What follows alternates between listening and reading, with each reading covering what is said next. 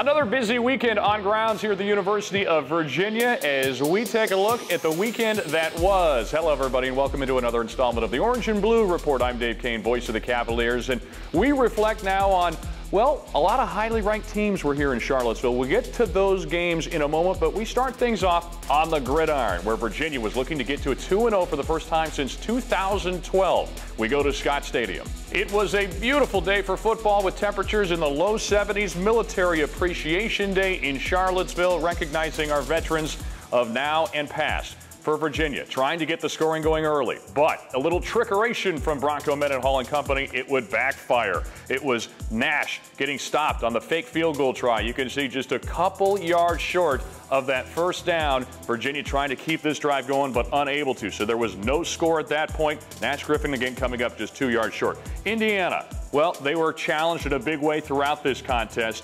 Just 1 week after putting up nearly 600 yards of offense, they were held to 318 yards of offense against Virginia. How about Juan Thornhill coming up with his first pick of the season? That was in the first half, stopping a would-be drive. It would also be the last throw from Richard Lago over the course of that game as he was lifted. His counterpart, Kurt Banker, trying to keep Virginia going on this drive. Finds Olamide Zaccheaus, a couple nifty moves, trying to get Virginia into the end zone. Still scoreless at this time. Cavaliers would not get in. They'd have to settle for a field goal. Indiana coming back. They were scoreless until this. Simi Cobb spinning off a couple defenders. He's one of their biggest weapons, and you see why. Breaking tackles, taking it to the end zone. Indiana goes ahead 7-3 at that juncture. They would add 2 more scores before the end of the half to take a 17-3 lead. Virginia on its first drive of the second half, however. Jordan Ellis capping off the drive to pull Virginia back to within 7. It was some good blocking up the middle, some rare daylight for a Virginia running back. Cavaliers only had 55 yards rushing over the course of this game.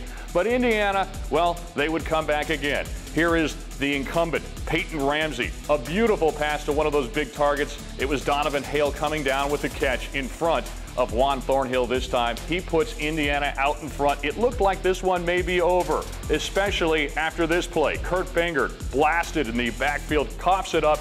That would lead to what we thought was about a 65-yard touchdown return for the Hoosiers, salting this one away, but not so fast. Upon further review, you go to the cameras, you can see Greg Gooch. Targeting is called. Wipe off the touchdown. Virginia is alive again. Kurt Banker trying to make something out of it. This time he finds Joe Reed. Makes his way into the end zone, the sophomore, with his first career touchdown at the University of Virginia. The Cavaliers are back in business, back to within 7 points. But Indiana, well, this would be the nail in the coffin. A short punt from Lester Coleman, fielded by Jason Harris. Harris gets some good blocks against a tired Virginia defense playing special teams. You can see the rush lanes. That was all she wrote. Indiana would take the lead, again, extend it, and that was as close as Virginia could get, as Indiana would put the Cavaliers away by a final score of 34-17. Virginia will try to rebound coming up this Saturday at noon as UConn comes to Charlottesville.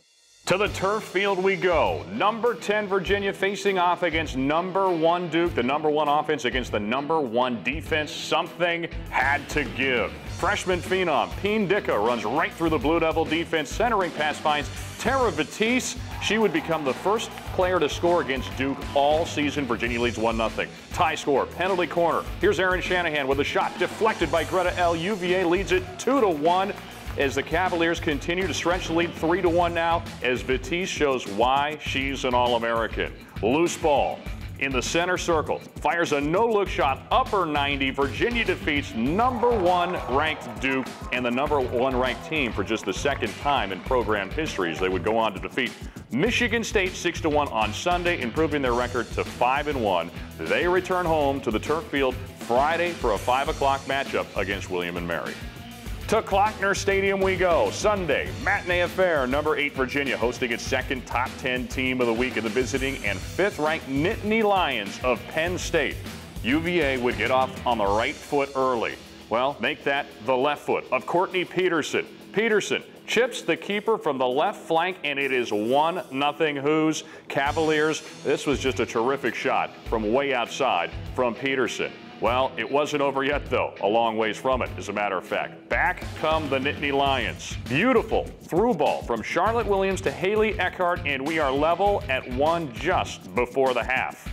Just after halftime, however, Hannah Kerner would put the ball into the mixer, and Betsy Brandon heads it home for a 2-1 advantage. After a Penn State penalty, Phoebe McLaren launches her free kick from 45 yards out, and it finds the back of the net. It was a mob scene. UVA wins 3-2, improves to 5-2, now heads to NC State for the ACC opener on Friday night. Just a few of the many highlights that were over the course of the weekend here in Charlottesville. And remember, we're not done yet. Check in Wednesday. Greta L., one of the key contributors for the field hockey team, she'll talk about what it was like to take down #1 Wednesday here on the Orange and Blue Report. And then, of course, on Friday, Jeff White joins me as we break down Virginia's matchup with UConn. You can check it all out right here on VirginiaSportsTV.com.